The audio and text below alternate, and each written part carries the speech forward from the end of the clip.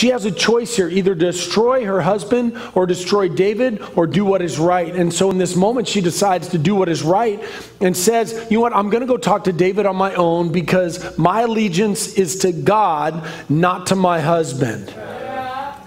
The Bible says in Proverbs 12:20 that deceit is in the heart of those who devise evil, but counselors of peace have joy.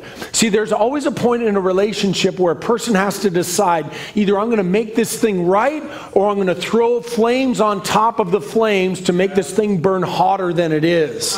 Abigail could have gone back to her husband and said, oh man, do you hear what David said? And then gone to David and said, oh, do you know what Nabal said? And then watch the two fight, watch people die, and stand back and be like, look what I have created.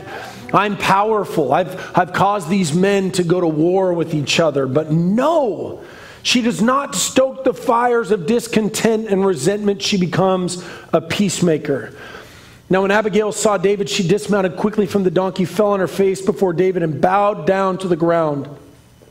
So she fell at his feet and said, on me, my Lord, on me let this iniquity be. And please let your maidservant speak in your ears and hear the words of your maidservant. Please do not, my Lord, regard this scoundrel Nabal. She calls her husband a scoundrel. For as is his name, so is he, Nabal. It's his name, and folly is with him.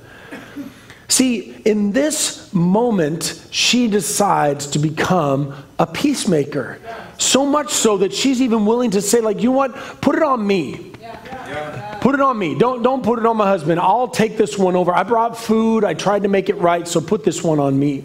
I remember when I was a kid, I grew up in the center of the universe, Ballard, Washington. Yes. And I was actually on the edge. I was kind of like Crown Hill, Greenwood, all in there.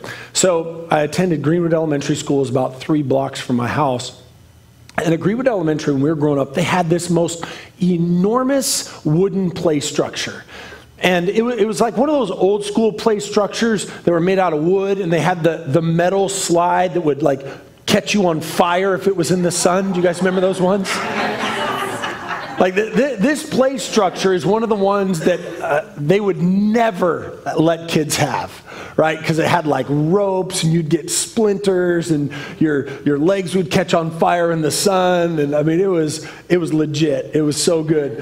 And so all the neighborhood kids would go up there and play. This is back when kids played outside. I actually used to do this.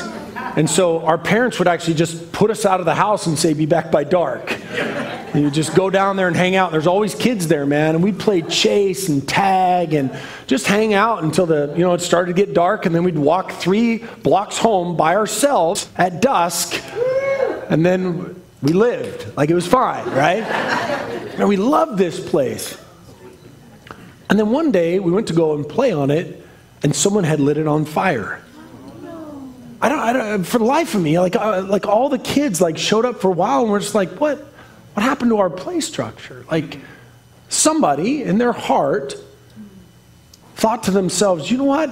The best thing that I can do to help humanity is to light this wooden structure on fire that everybody else gets so much joy from. My life is so bad and I am so wicked that I get pleasure in burning down what other people treasure. Yeah. That's what people that don't desire peace do.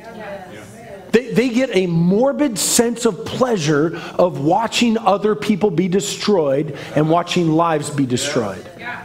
Abigail, this is not her heart. She could have, just like that play structure, been like, you know what? I'm going to put these 2 men together. I'm going to watch them fight, and I'm just going to sit back and watch. I get pleasure out of watching other people get destroyed. But she didn't do that. She chose to be a peacemaker.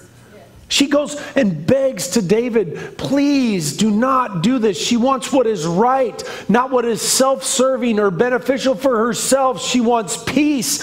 Abigail understands that conflict helps no one. Amen. Destruction helps no one. Peace is better.